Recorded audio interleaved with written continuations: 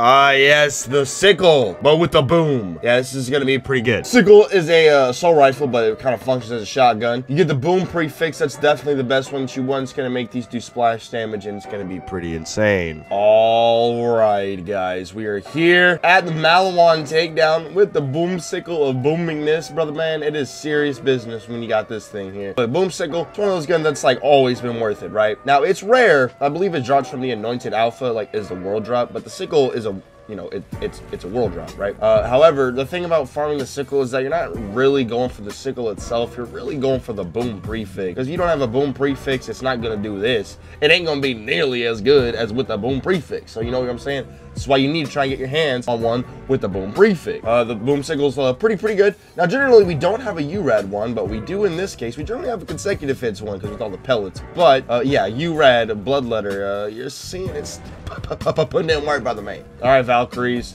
They want the smoke. I'm downing myself from my own grenades to get them a little bit of source of pity because, let's be real here, when it's serious, when it's time to go to work, there ain't nothing that these enemies can do.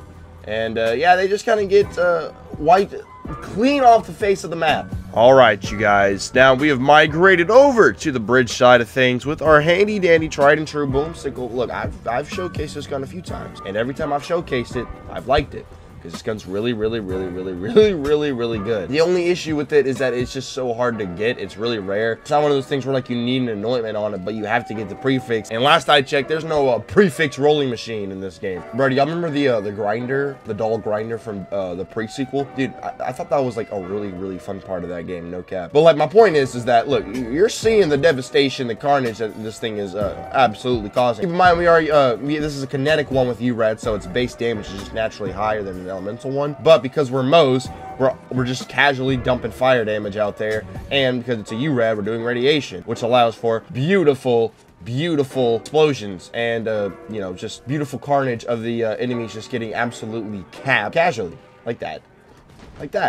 Lots of explosions. So much. So good. Oh, Wotan, my homie, my brother from another mother or another manufacturer. Sorry, buddy. The Boomsickle, it's going to be one of those kills where you just kind of, you just get disintegrated, destroyed. The Boomsickle's really good. What can I say? I generally like to use this thing consecutive hits with the Blastmaster, but we have a URAD one, so I figured, yo, URAD style, bet that shit up. I'm down for the count. I'm down for it. All right, Wotan's doing that split thing. I guess the first thing I will do is get rid of the bottom half. I generally try to go for the top half because the top half is just like his existence kind of just like irks me. Just like whenever he's existing, he just annoys me. You know what I'm saying? Especially like the glitch that the top half has whenever like you shoot him with the multiple pellets, so like glitch out on your ass sometimes. But yeah, we won't deal with that today. We'll just get rid of him, easy peasy, lemon squeezy, and then your bottom half can join you. What can I say, bro? Like the Boomsickle is just so good. Y'all know that song by Nelly?